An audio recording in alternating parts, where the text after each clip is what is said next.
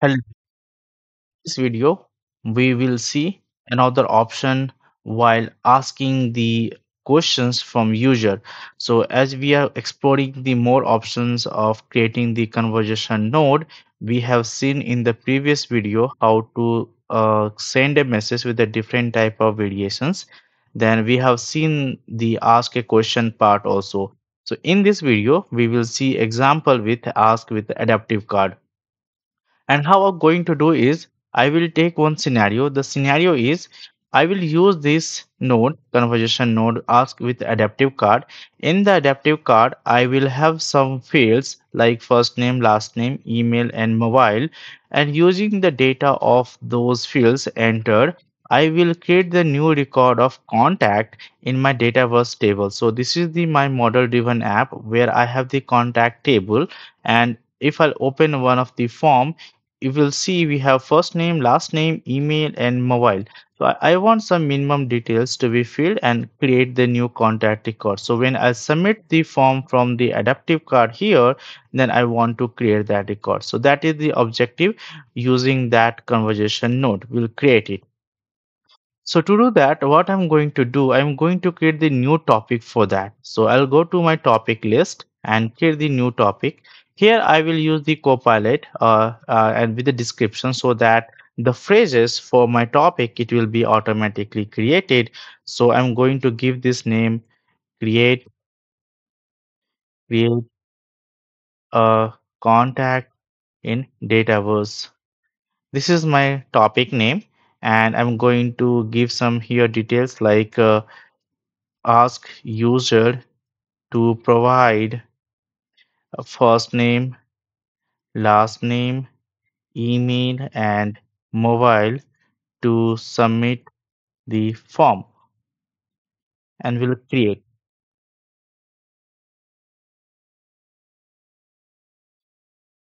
So now you can see it has created the topic for me, and it has added some phrases which is relevant for creating the contact in Dataverse.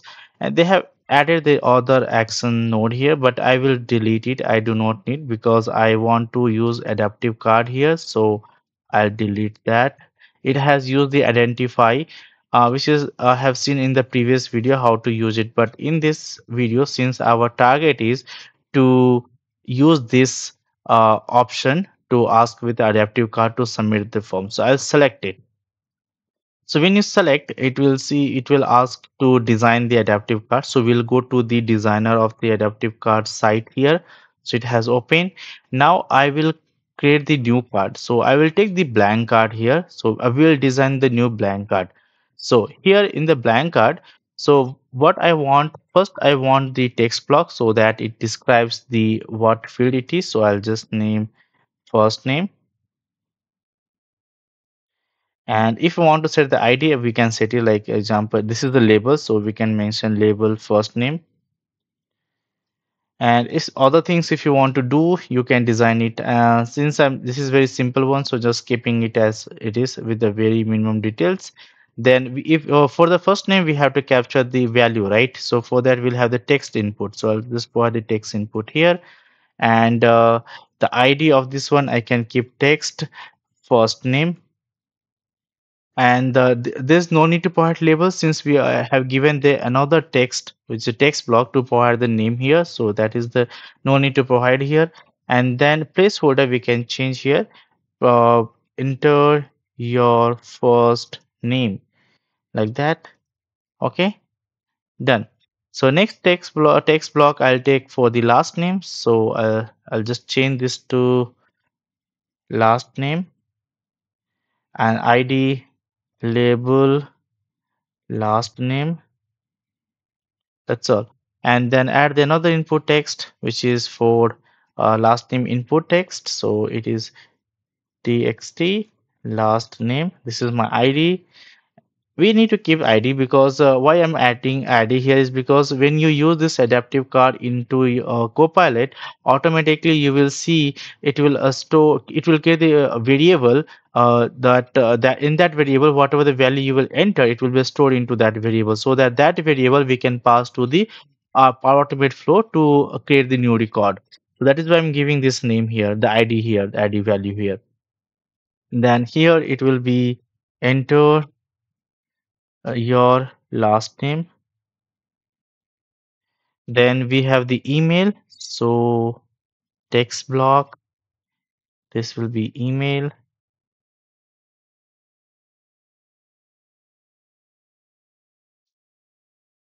and input for this will be text email, enter your email. And here style you can change. When you import the text input type, right? You have a different type of a style: the text, telephone, URL, email, or password. So usually when you design the different type of text field, we used to have that one, right? So I'm just selecting as email for this part. Okay. Then we'll go for the another text block, that is mobile,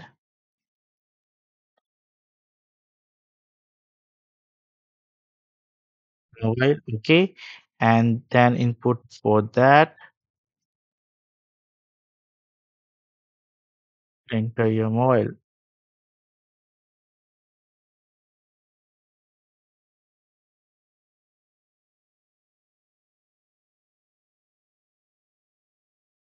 So it is done. Now we have to add the action set. So I'm just going to add the action set. Action set is like I want to, what are the actions you want to, like when user has added these fields, user has entered the value into this field. So we want to submit that form, right? So we can have the action like open the URL, submit, show card, toggle, visibility, or execute, something like that. So this will be my submit form. So I'll select it. Then here you can add the different type of styling if you and all, if you want to apply, you can do that here.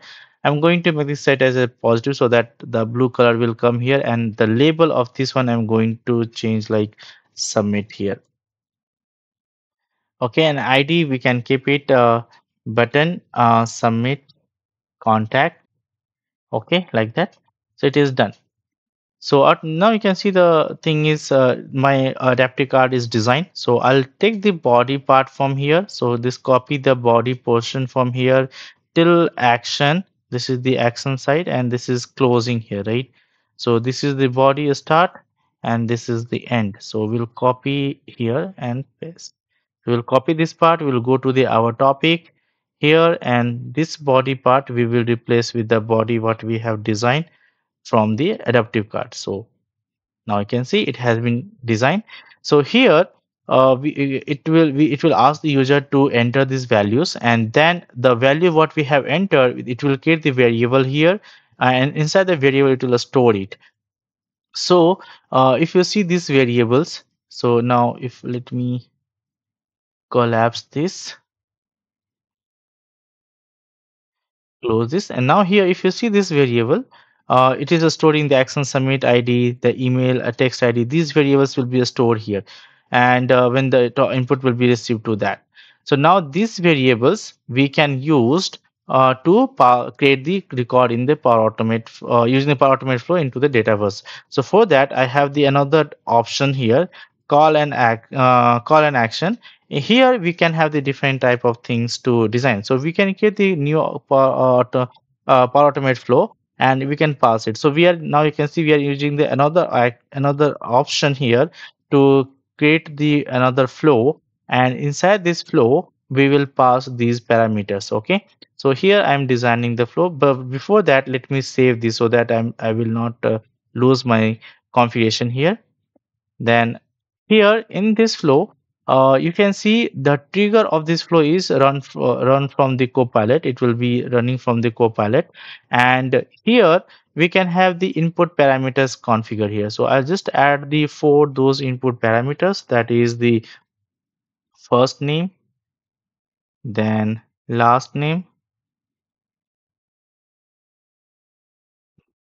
email,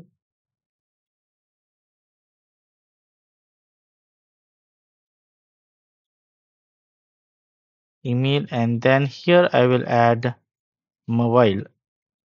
Okay. Now using these input parameters, I will connect to Dataverse here. So add action.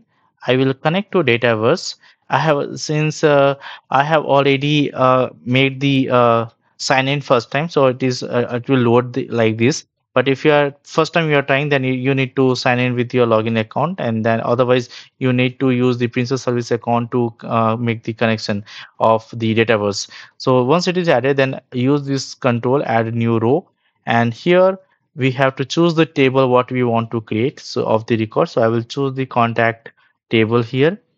So this is my contact table.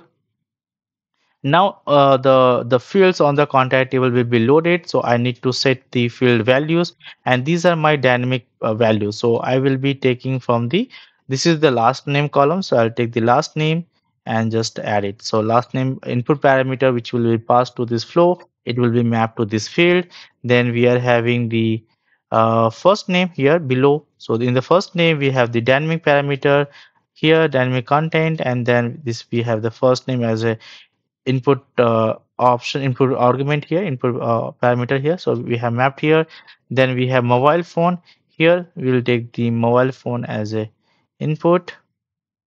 Then we have email, so that also will add as an email here. So done. So mapping we have done. So it is created. So add new row as a contact. If you want to uh, change this name, so add new row of contact. Okay, next is when the contact is created, then I need to notify the Copilot here, right, that your contact has been created. So what I will do in the respond, I will add the new parameter called the contact ID. So in the response, I will return the contact ID to the Copilot. So here I have added the new parameter. I'll go to the value and the response with what. So I'll take this one and dynamic content, and here I will search the contact. The contact which just now we have added will add the GUID of that, unique identifier of that one. So it will return the contact ID of that. So now we have simply designed the flow, one simple flow. Now we have understood what is the purpose of this one. It will, when it will run, it will have the four parameters. Those four parameters we are mapping to adding the new contact on the first name, last name, email, and mobile. Once the contact is created, it will return the contact ID to the Copilot. So it is, I have saved it. Now I will publish it. Once it is published, this flow will be available for me to use in my Copilot. So okay, one more thing I didn't do is I didn't change the name here, so of this flow. So I'll change it. So it is create contact in Dataverse. So this is my flow name. So I'll just save this again and publish again. Saved, publish.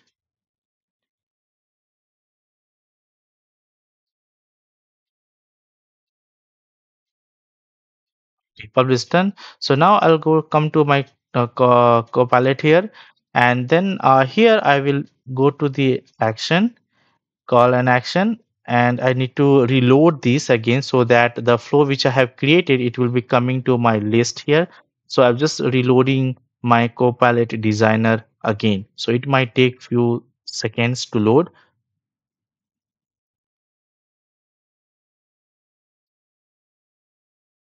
Okay, so we are in my topic, create a contact in Dataverse. Okay,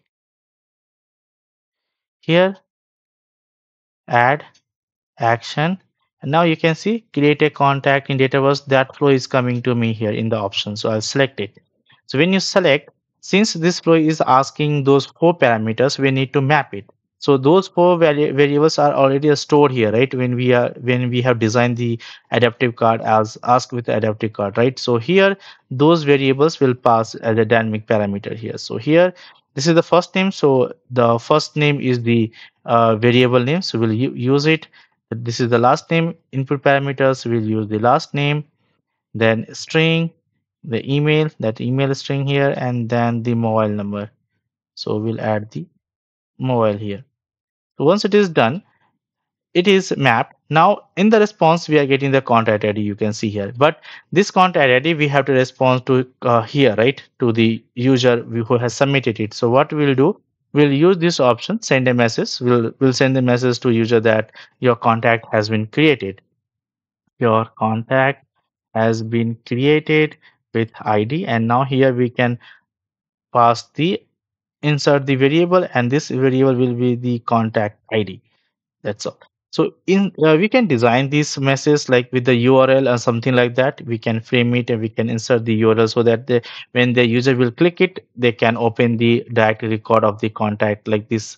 I have like we can open this record, right? So it will have the entire URL of the environment, then app ID, then type of entity, and then record ID of that particular entity type. So it will frame the URL, and that URL can be opened from here. We can provide the link, we can design it, so something like that.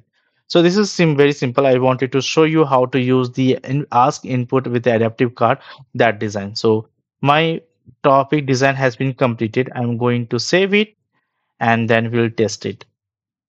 So it has been saved. I will reload the test copilot here. Okay, it has been reloaded. I'll ask one of the phrase question related to here. So I want to add a contact in Dataverse. So it has triggered my topic here, and now it is asking me those things to be filled. So I'll just put the name as Rohit Sharma, email test rohit at test.com, and mobile number something, anything I'm giving here, and submit. So once you submit, wait for few seconds. You will see this has been triggered, this has been triggered, and it will create the contact, and now it has been triggered. So contact has been created with this ID. If you go to the flow now and go to back and the list of flow, you will see this flow has been run here. So it has given the, it has added the new contact and it has created. So if you go to my contact list here, this is my contact list, and we'll see if the contact has, yeah, this contact has been created. So like this, you can use the ask with adaptive card, and you can use into the different scenario whenever you want to, right, based on your requirement. So I hope this video was useful to you guys, and thank you for watching this video.